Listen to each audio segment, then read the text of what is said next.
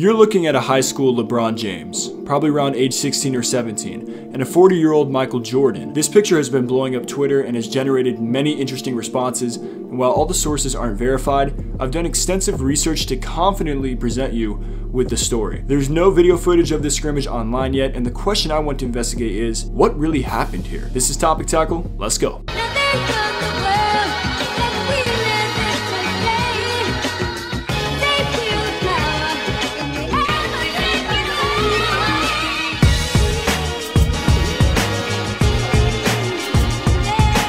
What's good, people? JC3 here, and while I originally planned to upload a different video to begin my mission of bringing y'all quality content during the NBA hiatus, that video will be released after this one because I had to present this story to y'all as soon as I could. There's much speculation surrounding this image, where it was taken, if LeBron and Jordan are on the same team, why there's no video that accompanies it, and the story behind it. The best thread of info we have right now is on Twitter, and some are speculating that LeBron gave MJ the business, hence the reason why there's no tape. But again, that's speculation, not fact. It's important to match time periods as best as we can with what we're given. Maverick Carter told Chris Broussard in 2017 that the first time LeBron met Michael Jordan was when James was 16, going into his junior year of high school. Jordan pulled up in a red Ferrari outside of Hoops the Gym in Chicago and started walking toward Carter and James, and both of them said it was like Black Jesus coming down the street in a red Ferrari. I think it was my junior year in high school. I go up to Chicago and I go to a gym called Hoops where he plays basketball in the summertime.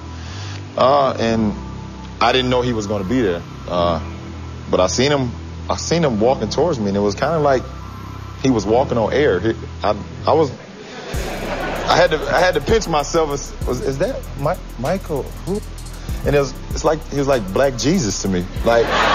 Hoops the Gym in Chicago was a popular spot for pickup games between NBA players in the early 2000s. Carter described it as basketball heaven. This little building with 2 courts in it, a weight room that wasn't huge but had all the technology advances for weightlifting. LeBron and Carter found out about it at an AAU tournament in Chicago where they met Greg Ryan, who worked for Michael Jordan's trainer, Tim Grover. They were invited to the gym where Grover talked to LeBron about the importance of lifting, considering at the time, 16-year-old James hadn't really lifted in his life. LeBron and Carter would return to the gym where James would eventually get to play in pickup games against the likes of Paul Pierce, Jerry Stackhouse, Antoine Walker, and Ron Artest. And this is where it gets interesting, people, because Artest, now Meta World Peace, shared this on the Knuckleheads podcast back in September of 2019. Maverick brought him. Maverick brought him, really? Maverick was there with him then? Maverick was a little older than him, but he hadn't went to college yet. Yeah. That's amazing. I didn't know that.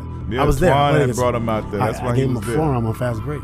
He was coming. He was cooking. He couldn't. Nobody can guard him. LeBron James. At all. They couldn't guard him. I'm like, I'm getting embarrassed. He's embarrassing us. So he's coming down full speed. LeBron James. Boom. I lay him on the floor.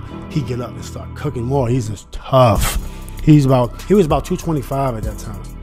But I remember him just being tough. This story seems to line up with the timeline provided by Maverick Carter, but makes it seem like LeBron dominated all the pros on the court. According to Carter, this was not the case. He got a couple buckets, went up and down. He wasn't at all ready to defend. If Stackhouse caught it, he'd take him to the hole. He wasn't at all ready to defend. But on offense, you know, if you can pass, you can play. And he could pass and had the size and ability to get into the paint, and he got a couple buckets. Still, the one player missing from these pickup games was, Michael Jordan. There's no account of a 16-year-old LeBron playing against Jordan at Hoops the Gym, just the account of LeBron meeting MJ for the first time there. So where does this leave us with this photo? It obviously occurred after LeBron met MJ for the first time, placing James around 16 to 17 years old, and was most likely shot at MJ's camp. I believe the best source we currently have on this comes from a few Twitter users. First is the thread of 2 eyewitness accounts to the LeBron Jordan scrimmage at MJ's camp. Sequel Smith said the scrimmage wasn't too eventful, to be honest. They weren't really guarding each other. Bron did his thing against other NBA and top college players though. I remember him hitting a deep corner fadeaway 3-pointer